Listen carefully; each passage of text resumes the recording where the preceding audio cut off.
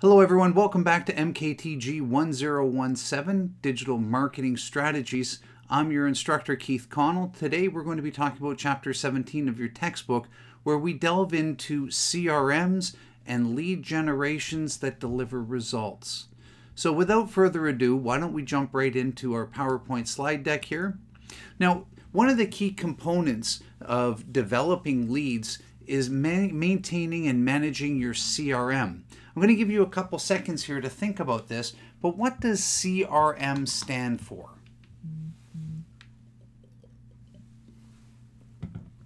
All right, so giving you a couple seconds, it's customer relationship management software. And it doesn't exactly have to be a software application. It can be a thought process. It could be a way of doing business, but it's all surrounding how you relate to your customers and the loyalty that you can develop through CRM. Now, based on our discussions, what do you think CRM involves, though?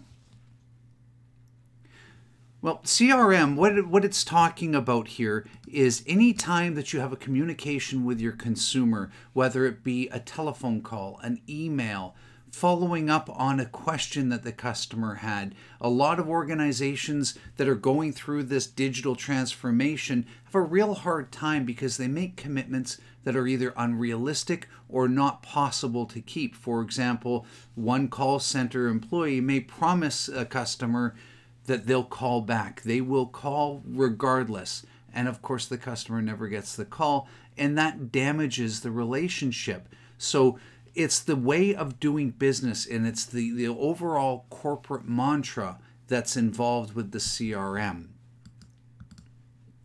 Now, there's 5 aspects that I want you to keep in mind when we're talking about CRM and CRM applications to be successful.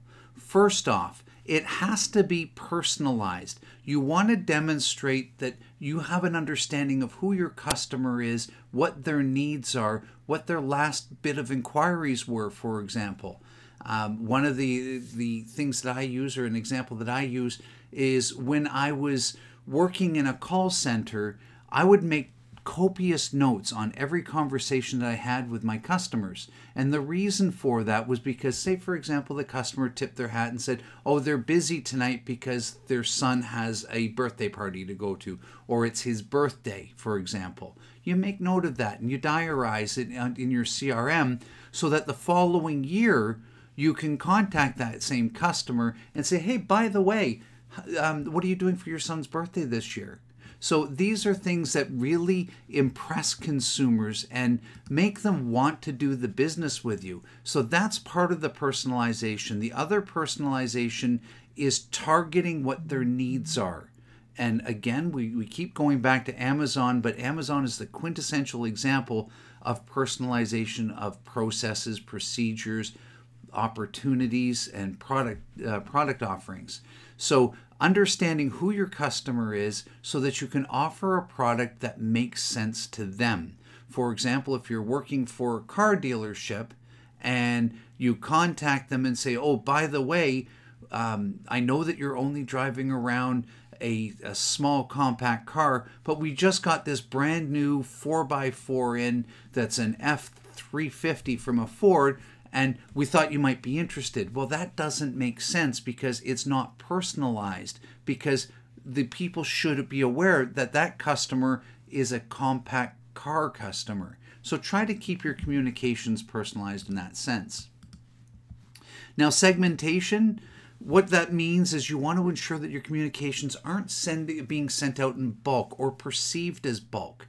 So it goes along the same lines as personalization, where when you're talking to a consumer, say for example, you work for a grocery store chain and your consumer, you know, is a vegan. Well, one of the things that would tip the hat to saying that it was sent out in bulk is sending out a meat special to vegans. Well, obviously that's not very personalized, and it's sent out very specifically. The other thing that you want to do is when you're talking about segmentation, make sure that you can segment your lists or your contact management or customer relationship management, you can segment them based on demographics, geography, gender, etc., and make sure that your messages are targeting those specific people. It helps out with the impression and the feeling that these are specifically going out to the consumer. Now, content. In order to have a really solid CRM campaign, you have to develop compelling content. And sometimes that content might be different for one segment, if you remember to point 2 with our segmentation. So it might be compelling to one section of Ontario. Say, for example, when I was working for an electrical distributor, we had locations right across Ontario.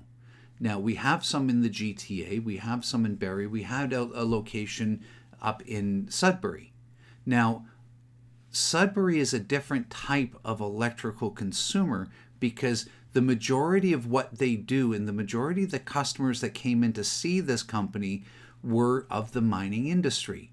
So for us to offer, say, for example, electrical products that were very specific to the mining industry to Mississauga didn't make sense. So you have to create compelling content based on your segments. You want to make sure that your consumers are going to read or consume whatever it is that you're creating. And say, for example, if you're creating a broadcast email, the compelling content is also not just the body, but the subject matter. So when you've got your subject line, you want to create some content where the customer needs and wants to open that email. Oftentimes what you'll see is things that, for a subject line, things that your competition wish you didn't know. Well, all of a sudden, if you're in the business world, that's something very interesting to you, and you're going to want to read it just to see what that's all about. Number 4, insight. You have to understand your customer base before you can develop the CRM. Because if you don't understand it, how can you possibly develop a personalization aspect? How can you segment your list? How can you create that compelling content? Make sure that you fully understand who your customers are before you start developing this CRM campaign. Certainly, one of the more important ones is customer service. Because you could have the best CRM system in the world employed, but if you don't follow it up with good, solid customer service, you're going to lose those customers. So, moving right along,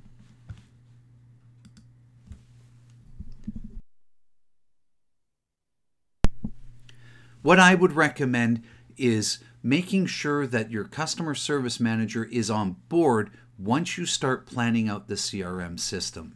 That would be where I would recommend your most logical progress would be. Now, the principles of a CRM strategy, there's several here, so I'm going to keep this screen open while we're going through it.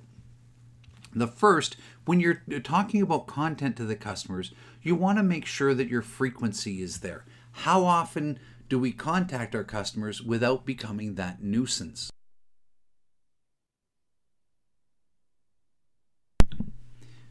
When we're talking about nuisance, oftentimes what will happen is, and I'll use my announcements as an example because I've been accused of sending out too many announcements and not enough, so it's kind of all over the place. So what's a nuisance to some people isn't a nuisance to others.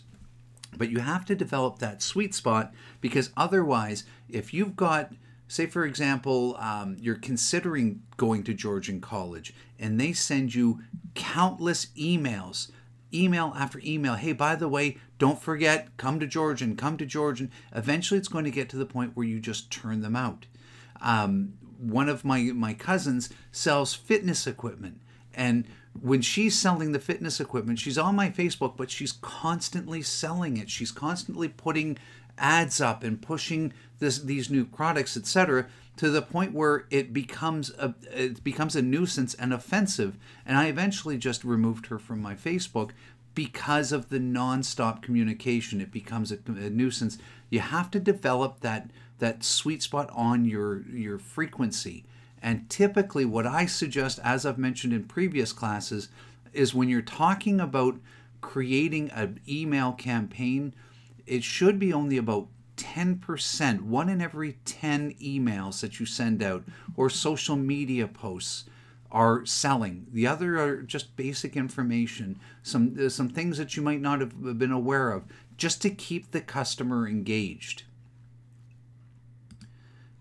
Now, the next thing we're going to talk about is timeliness. Now, when we're talking about timeliness, is when is the best time to talk to our customers? When's the worst time? That can be time of day, that could be the day of the week, it can be one of many different things. The other one is that if you're selling a product, for example, and you've got an economic downturn, such as one that was in 2020, that might not be the best timed communication to say, hey, by the way, come on out and spend thousands of dollars on our product. Customers won't have that. So you've got to make sure that your timeliness is there. So you've got to make sure that your frequency is consistent but not obtrusive. Your timeliness, make sure that that message is getting to the customer when they're ready to receive it. Accuracy. Now, there's a saying in data analysis where garbage in, garbage out. So you have to make sure that when you're going through your CRM systems, that you make sure that the system is accurate.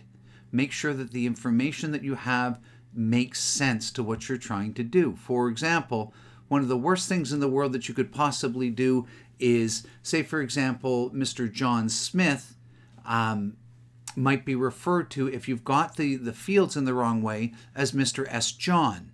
So you've got to make sure that these names are accurate to first name, last name. You can split them up so that way your type of communication can be either informal by saying, hi, John, by the way, don't forget we've got this special. Or if it's more formal, you can say, Mr. John, or Mr. Smith, here's what our products are. And make sure that if you've got that, you're also declaring a field for a gender. Because if you're calling this person Mr., you have to have an if statement where if the gender is set up so that it's a male, you want to follow it up with a Mr. If it's female, you want to have it for a formal salutation of Ms. So make sure that your data is accurate. Relevancy. Does your information reach your customers? And when I say reach, I don't just mean physically into their email box. I mean, does it speak directly to what your customers' interests are? The example I used previously, selling a hamburger to a vegan. Does that make sense? Is the message that you're sending out relevant to your consumer? Of course, we've talked about this in the previous slides. Personalization. Are you sending out messages that are responding to your customers' demonstrated behaviors? For example, the one that I have here is test driving an SUV, but marketing for a compact electric car. If the person is interested in an SUV, they're probably not thinking to themselves, well, my next car is going to be a compact electrical. So make sure that you're personalizing your information to the consumer. Of course, value, you want to make sure that your customer is getting value that they can't get anywhere else from your communication. Understand when you're setting these campaigns up, understand what your organization's unique selling proposition is, the USP. What sets you apart from your competition? In essence, answer the question, if the customer opens that email and responds to what you're sending out or your communication, what's in it for me? Make sure that you understand and answer that question as well to deliver the utmost in value. And of course, channel. Now, you want to make sure that you're reaching your customers in not only the most effective means possible for your organization, but also the most effective means of communication for your consumer. Your consumer wants to be communicated specifically with specific ways. For example, if I'm a customer and I say only contact me through email and you send me out a text message, that's going to alienate the whole process and the customer may not come back to you. So make sure that you understand what the customers are looking for in terms of communication and follow them. Don't guess. If they haven't declared it, I would send them out an email first. If you haven't heard from them, then you can certainly follow it up with a telephone call. Now, other principles of the strategy, we're talking about scale. Now, when we're talking about B2C versus B2B organizations, a CRM strategy doesn't have to be so large for a B2B organization because they're selling to businesses. They're not as numerous as the number of people in the world. And the example that I like to give for this is when we're talking about, say, for example, Walmart selling Doritos. Now, their customer base is in the hundreds of millions. That scale for a CRM is massive. However, Doritos has Walmart, they might have the convenience store, so Circle K, they might have some other stores and grocery stores, but that's a lot smaller of a scale. So make sure when you're developing your CRM, you understand what the size of your database is. Because if you don't understand it and you try to develop it too small, the challenge will be scaling up. So if you've got a small database, or at least a small campaign, and you've got a very, very large customer base, scaling up will cost extra money, it's going to cost time, and it could cost in sales. So understand that step as well. The next phase is frequency. We've talked about frequency. B2C touchpoints are single, they're very short. So you don't want to inundate the customer with too much information. Say, for example, if you're working for Ben & Jerry's and you're sending out an email campaign to all of the consumers that have registered on your website, do you really need to talk about the specific specifications of your ingredient list, of how the product's made, how it's frozen, what the optimal temperature is? No, most consumers don't care. They'll go to the store, they'll buy the ice cream, they bring it home, put it in the freezer, and then they eat it when they're ready. So you want to make sure that it's short touches, where with B2B, what you want to do is speak to the customer's needs.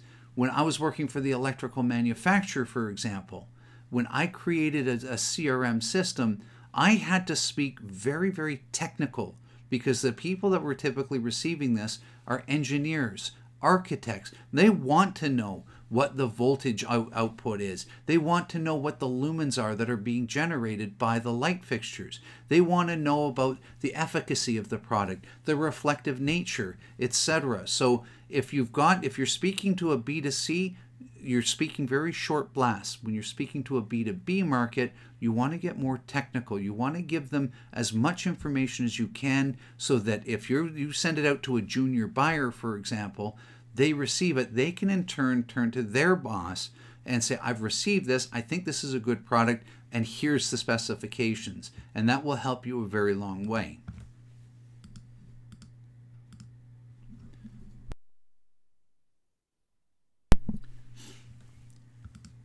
All right, the next step is interaction. B2C customers have a relationship with a specific brand rather than a salesperson. For example, if you look at your desk and you see the computer that you're watching this on, I bet you don't know the person's name that sold you that computer, or if you do, it's a very rare situation, because people relate to the brand. I'm an Apple guy. I will only buy Apple computers. They're solid. They perform well for me. They've worked in the past. They will continue to work for me. So my relationship is with Apple. I couldn't tell you who sold me my Apple computers. I don't care, because the brand is what was important. Now, if you're talking to a B2B, the relationship, if you've taken MKTG 1003, which is professional selling, the relationship model of selling is very significant, because people buy off of people. They'll buy off of the salespersons that they trust. They'll go to the wall for those salespeople. Say, for example, you're pitching a new product and you're interested in trying to get that product sold through this customer. Well, if the customer doesn't trust you, then they're not going to buy the product. So B2B is very specifically salesperson oriented. B2C, with some products, yes, salesperson, for example, a car or a house. But those are typically one-time purchases. With a car, it's once every 5 to 10 years. For a house, once maybe every 15 or 20 years, depending on the person's needs. So the salesperson doesn't really come into play as much.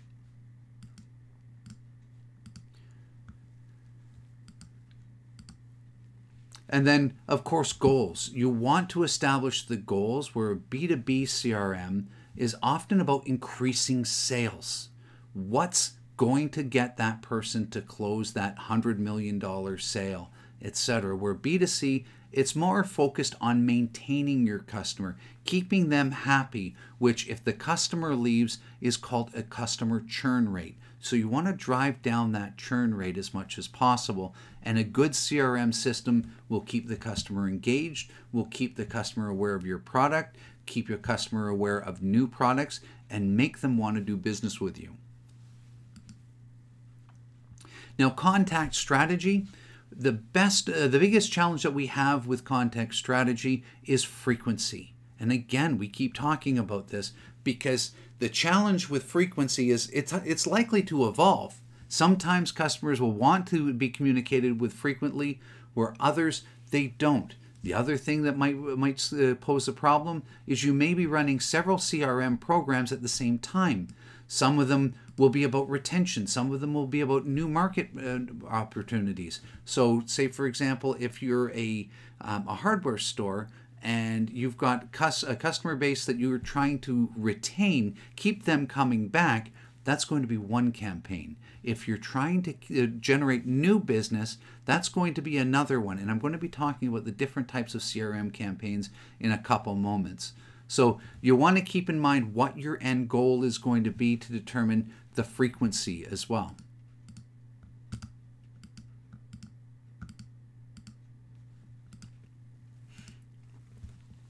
There's a danger that exists that customers perceive too much communication is spam. And it's not actually, and we've had these conversations already about what spam is, but they feel that if you send them too much, you become that nuisance that I've just spoken of, or that you are spamming them, and they will end up either becoming distant from you, separating their sale, like their purchasing patterns from your organization, or they'll just grow frustrated and just stop altogether.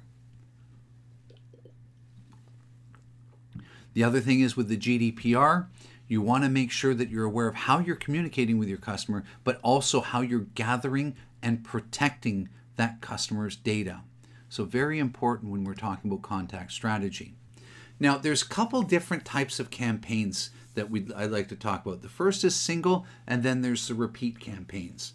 And with single, these campaigns are based around the business running through the campaign before moving into a separate campaign. Typically, it's one blast, and the campaign has no real relationship to other campaigns. It may offer a bit of a spike in responses or sales, but not an ongoing benefit or a halo activity. And as you can see here, you typically, when you send out the broadcast or the communication, you'll end up with that spike right here, and then it kind of dies down a little bit, and then it moves on.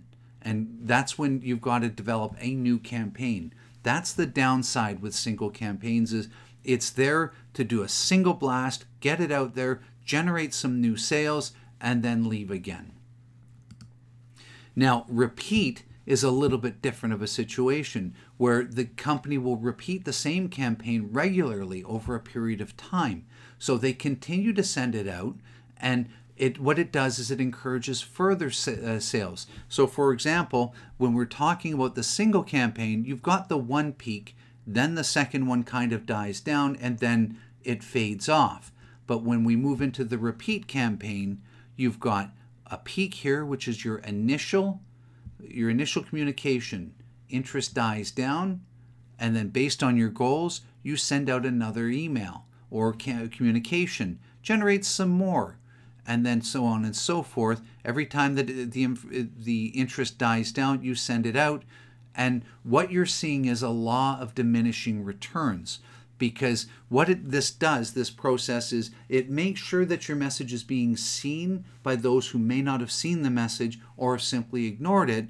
But the law of diminishing returns means that the more frequently you send out communications, the less interested your consumer could be. Now, the way to understand law of diminishing returns, if you think about it and you're really, really hungry, because I love donuts. I'm going to talk about donuts for a second. Say you're really, really hungry and you go to Tim Hortons and you buy a 40-pack of Timbits. Oh, you're just starved. You eat a few of them and they're fantastic.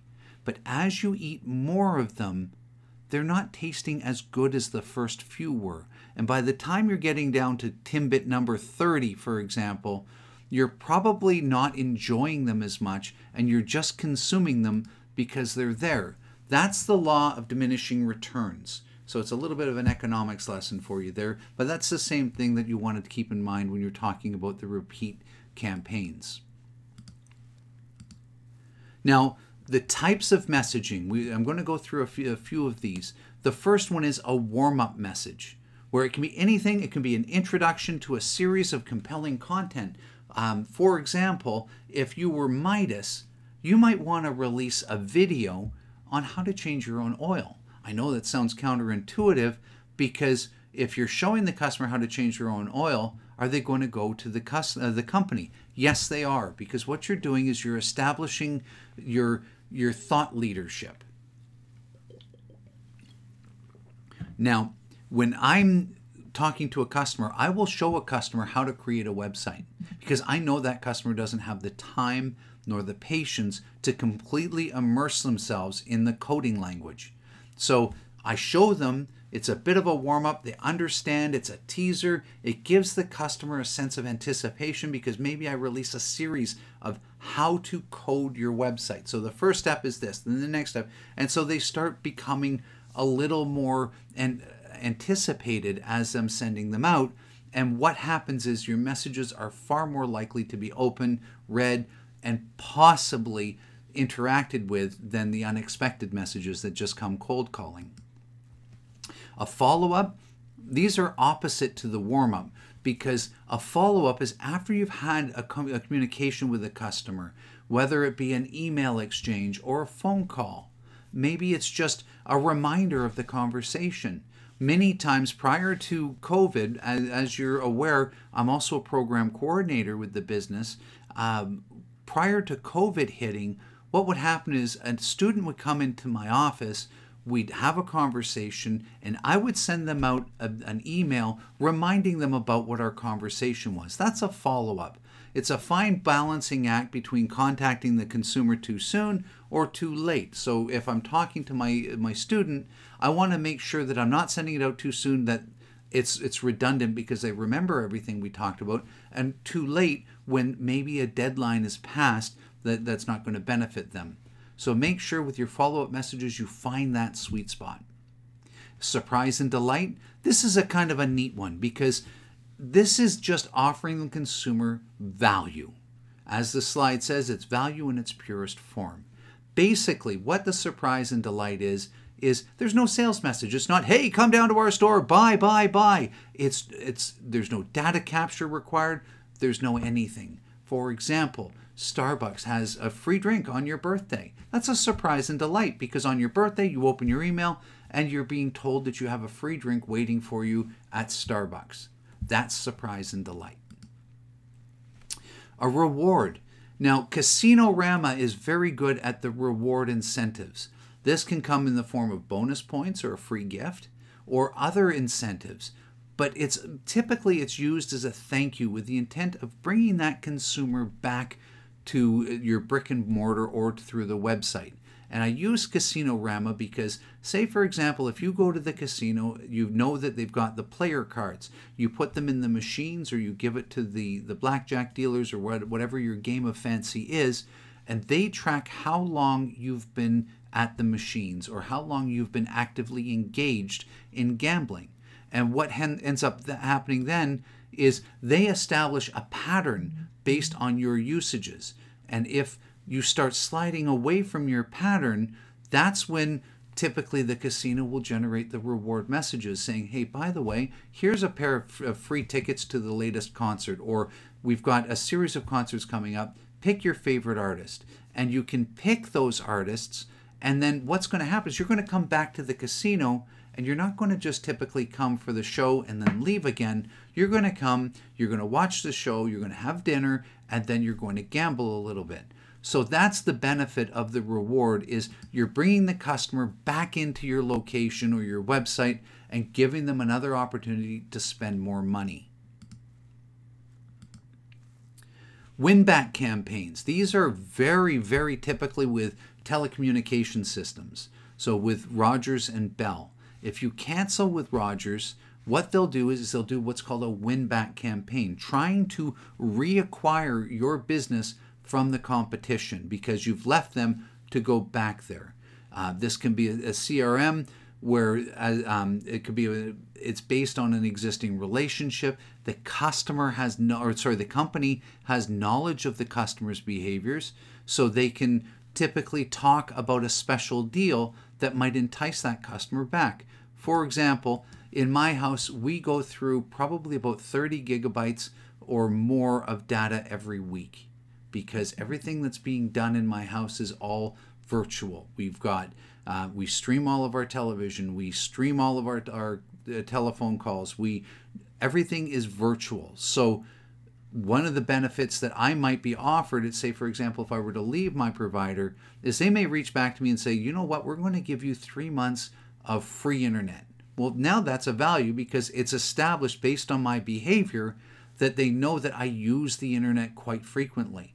So now I'm more enticed to come back to their business because they say that it costs a company up to 7.5 times more money to earn a new customer than to keep an old one. So why not try to keep the old ones? Once they leave, try to bring them back into the fold. Then the cross-selling and upselling. Back in the 90s and early 2000s, McDonald's was great for this. What they would do is they would try to upsell. You'd go through, you'd ask for a Big Mac meal.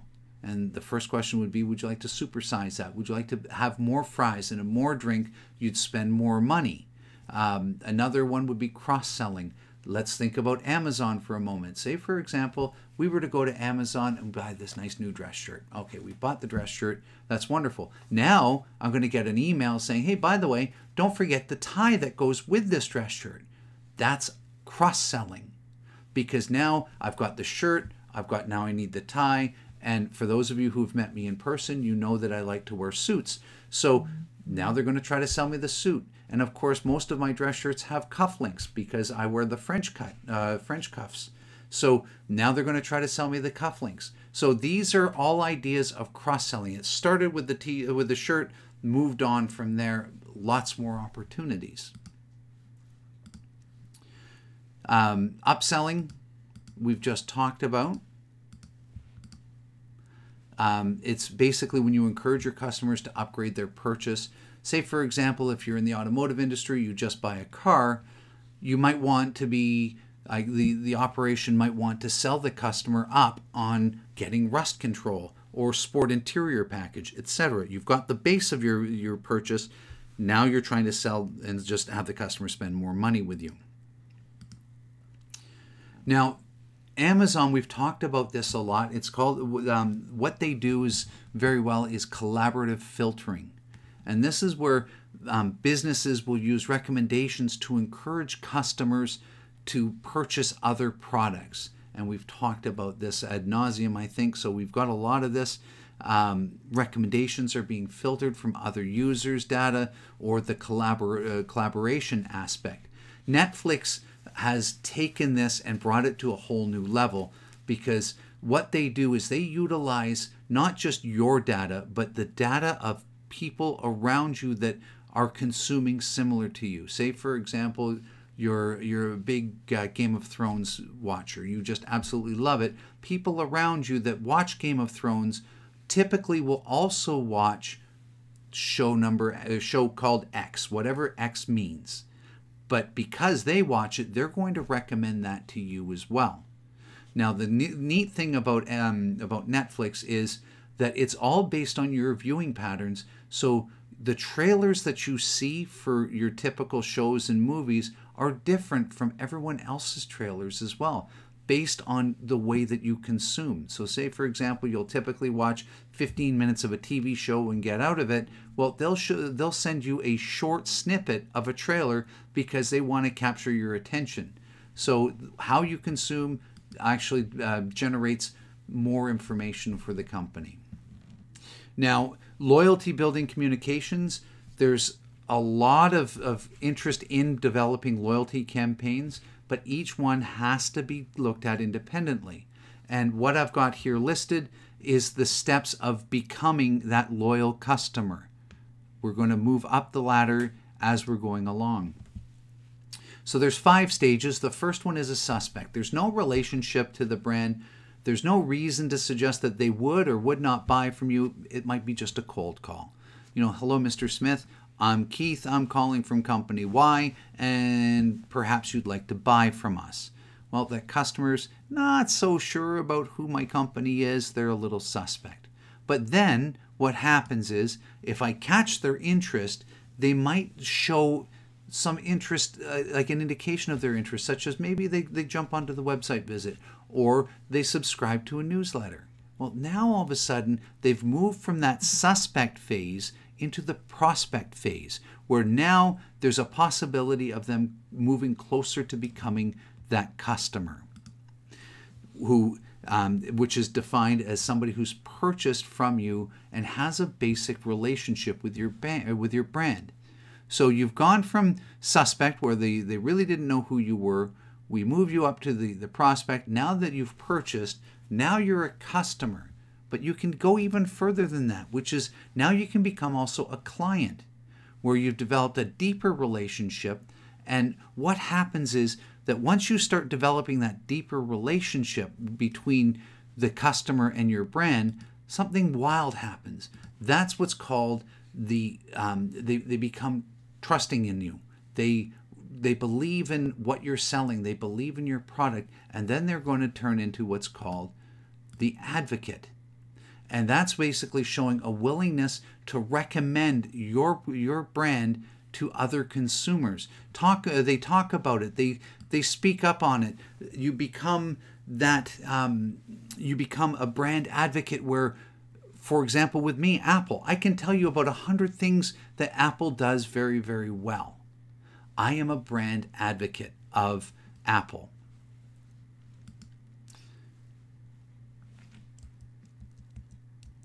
So that pretty much wraps up this video. We've talked about the CRM. We've talked about what it can do for the consumer. We've talked about what it can do for the company. So please remember this when you're developing your strategies. Make sure that you have some sort of a customer relationship management system in place. But in the meantime, I'll see you next video. Please keep studying. Please stay safe, and we'll talk to you soon.